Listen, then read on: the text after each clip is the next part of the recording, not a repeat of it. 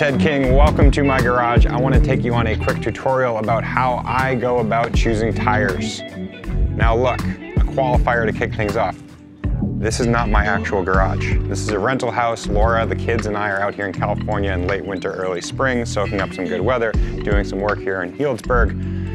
And so when you look behind me and you see some tools, saws, jigs, all sorts of woodworking material, those are not ours. The bikes, those are ours. There is quite a bit of decision making that goes into choosing tires for both me and Laura, and so that's what this video is all about. Now, admittedly, I have been working with Renee Harris for 4 years now on an official basis. I've been working with them for close to 7 years on an unofficial basis. I was using their tires well before we were aligned in a partnership.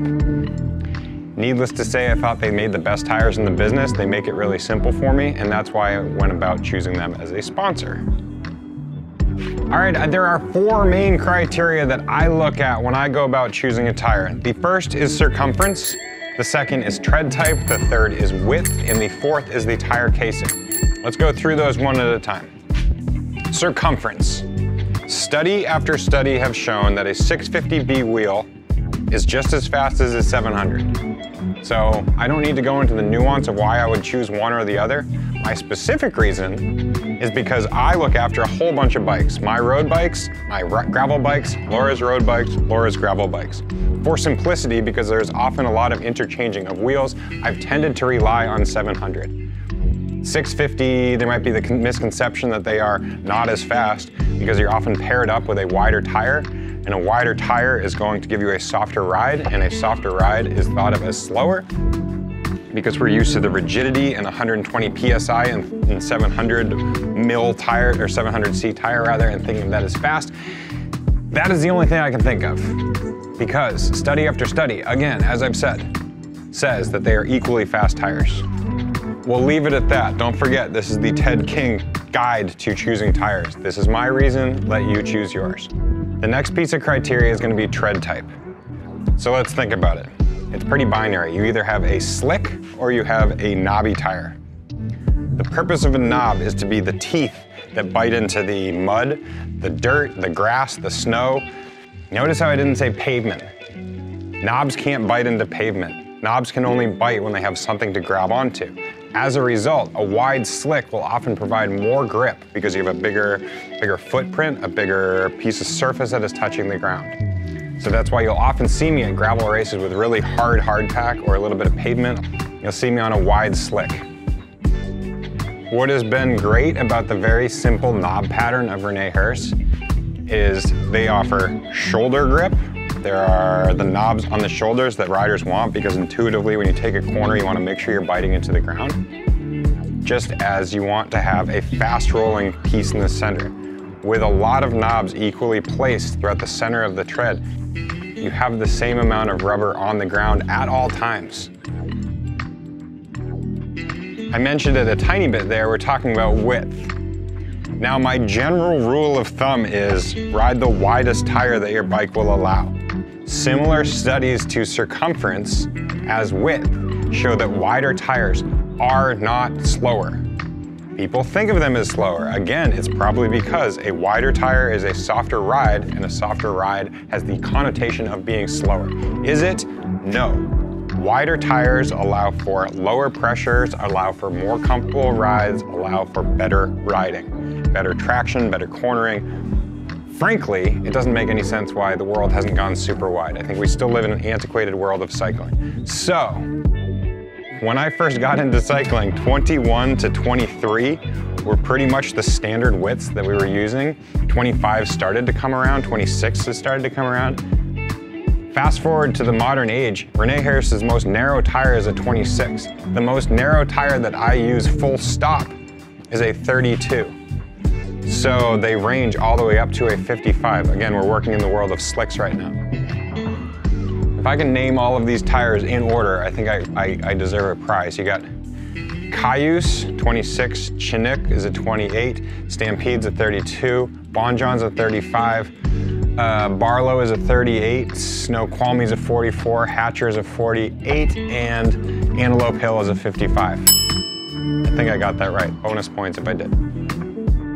So my road bikes, these days, road bikes are offering tremendously wide allowances and clearances. So 32 is what I'm running. It took Laura a little bit of time, but she's now running 32s exclusively. It's freaking awesome right here. I mean, good grief, look at that bike. It looks amazing. Again, more comfort, better cornering, better traction. Let's think. It purely makes sense.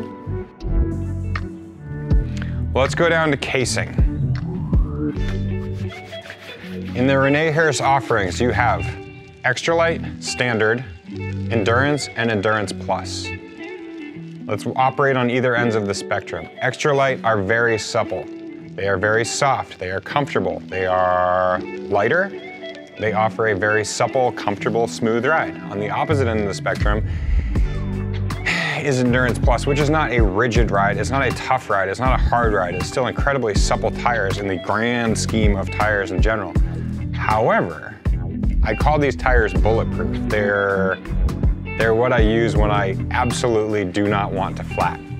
So this day and age, races are so cutthroat. If you get a flat, your day is almost guaranteed to be over. So I'm running Endurance Plus very, very often in races. But then I go ahead and talk to a guy like Jan, founder of Rene Harris, and he's running Extra Light almost exclusively. I'm a bigger human being. I think I put a more pounding onto the tire where I'm often racing at higher speeds and having to take corners and pick lines and do things that might not be what the masses are doing because I'm going single file through a pace line. If you have a better ability to choose your line, you're gonna have a better ability to miss rocks, to miss all the sharp things that might cause a flat. So then enter the two middle ends of that spectrum. You have Standard and Endurance. Endurance is not quite as durable as Endurance Plus. Standard is not quite as supple as Extra Light. Trial and error. Try what works for you. You wanna start somewhere, you probably start with Standard. That's probably a standard tire and a good choice.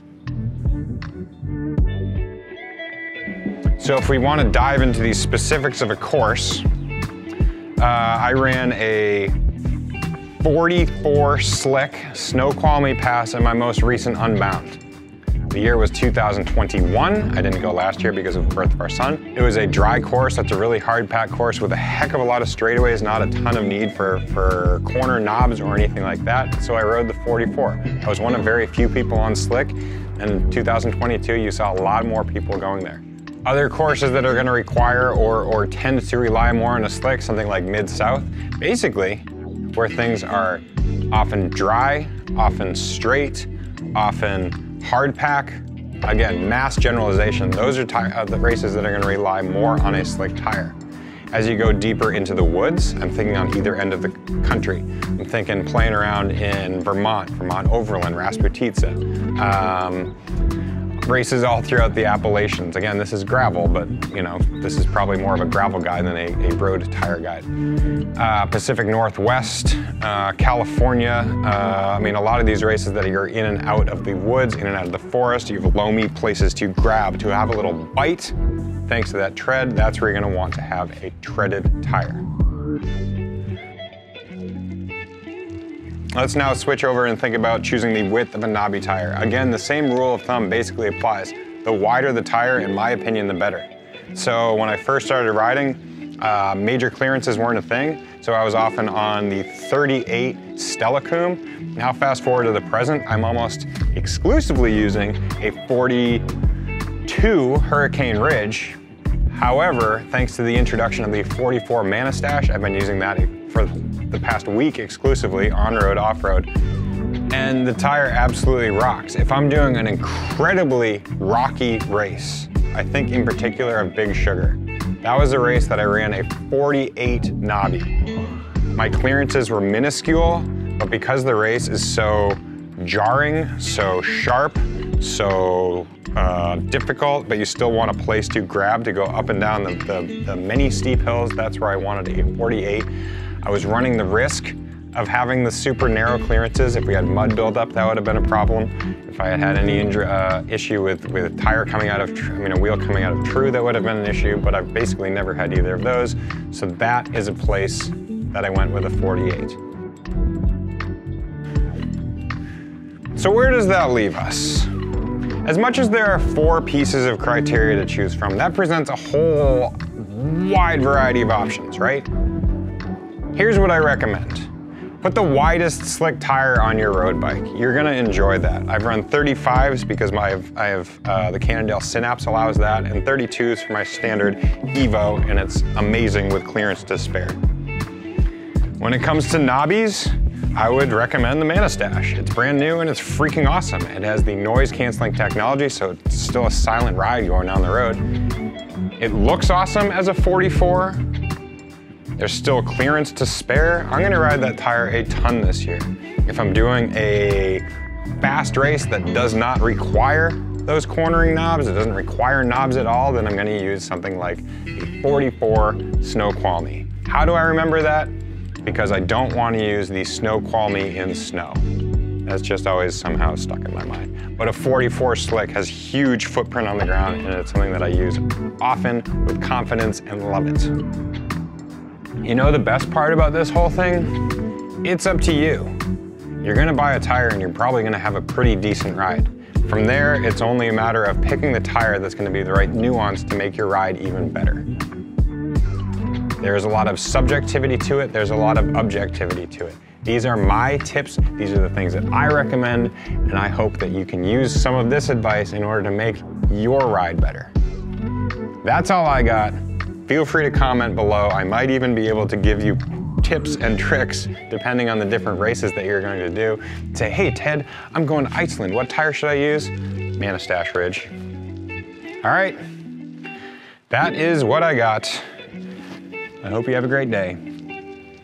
Bye-bye.